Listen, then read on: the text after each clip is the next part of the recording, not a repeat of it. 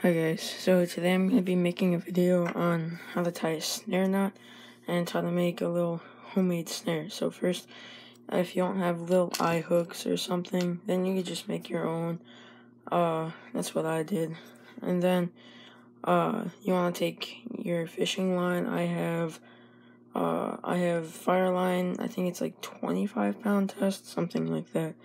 And you braid or fire line, it works the best because monofilament and fluorocarbon, they both have memory and stretch. So as soon as they get bent, they're gonna have like a kink in it or something. And so that's why braid's really good, or fire line. Braid and fire line are pretty much the same thing. Okay, so you're gonna want to take out maybe like a foot of line. And this might be like 1.5 feet, but whatever. Okay, you want to cut it.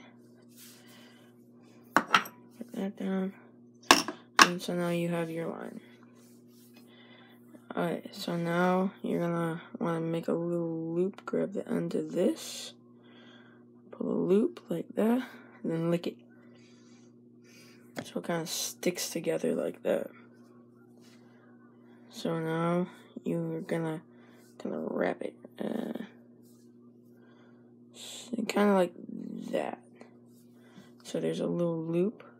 Then you're gonna take this little piece right here. You're gonna stick it through the hole and pull. Alright, now you have this loop.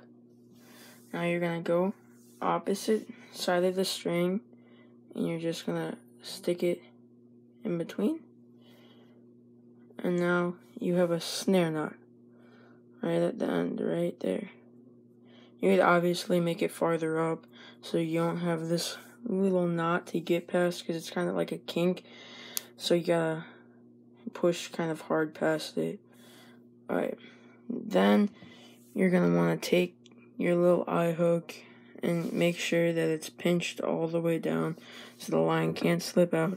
And then you're just gonna do any knot of your choice, as long as you know it's gonna hold pretty good. I'm just gonna do a regular fishing knot, and it should be good.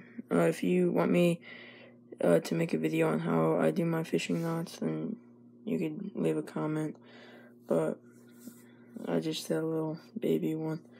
So now I'm just going to do a couple more little knots.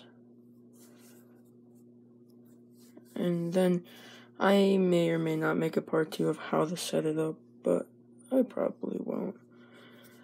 And this strap is good for like squirrels and rabbits. As long as you have strong enough line. You don't want like 50-pound braid, because that's pretty much rope. Like this, this is 30-pound braid, but I'm not using it because it's yellow. So I'm just using some fire line, and I took it off my reel. So once you're finished with your knot like this, pull it, make sure it's tight. And so now you have your little snare loop. And see, and now when something goes in it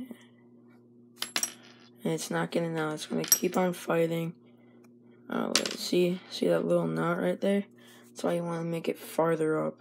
So see, now if when it keeps on struggling like that, it's just going to keep on getting tighter and tighter, so it's not going to get out. But yeah, if you like this video, please like and subscribe, and yeah, thank you.